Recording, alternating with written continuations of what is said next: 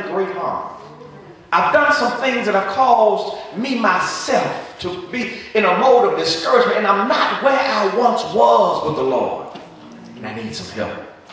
There's nothing wrong with saying you need some help. There's nothing wrong with admitting when you have become wrong. Because when you admit it, when you confess your sins, 1 John 1:9, God is faithful and just to forgive you of your sins and to cleanse you from all unrighteousness. If you're not God's child, you need to obey the gospel. The gospel is the death, the burial, and the resurrection of Jesus Christ. You have to hear that. Faith coming by hearing, and hearing by the word of God. Romans 10:17. You've heard that. How Jesus died, how he was buried, and how he rose again. And the next question is, do you believe that? You got to believe it, because Jesus said, except you believe that I am he, you will die in your sins. John 8:24. If you believe that, then you must repent of your sins. Luke 13:3, Jesus said, I tell you, nay, except you repent, you shall all likewise perish. What is Jesus saying? Unless you change, you're not going to go to heaven with him. You have to change. You have to give up some stuff. You got to give up some things. Sometimes you got to give up some people. You got to give up some habits. You got to give up some shows that you watch, because they plant all them subliminal messages in your head. You got to change the kind of music you listen to on the radio, because they showing up plant that stuff in your head. You be wanting to do stuff that they talk about on the TV and on the radio, and that, see, and all that messes you up. So in order to repent, you have to change your environment. You have to change your manner of life. And it's not in vain. Because I'm making this change now so I can go to heaven later. You don't need no radio and no TV in heaven.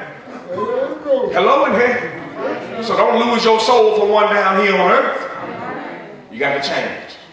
Then you can hear from right there. You can believe from right there. You can repent mentally from right where you are. But these next two things that God requires you to do to be saved, you must come forth and do. Because you have to walk down this aisle and make a confession before these witnesses that you believe that Jesus Christ is the Son of God. Jesus said in Matthew 10:32 and 33, if you confess me before men, you also will I confess before my Father which is in heaven. You can believe from right there. You can hear from right there. You can repent from right there. But when it's time to confess, you got to get up and come on down this aisle. Or come on down that aisle. Or come down the wall aisle. We got 4 aisles for you to come down. Choose one. And come on down the aisle. Make your confession. And then we're going to take you and baptize you.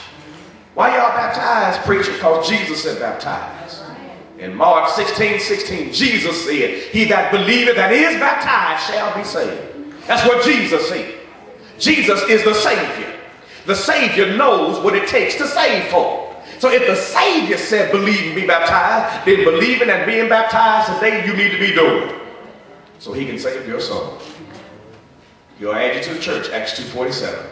And if you live faithfully unto death, in the end, you will hear God say, well done. Somebody needs to come. And we pray that you will right now, as we together standing as we say, come from the lost of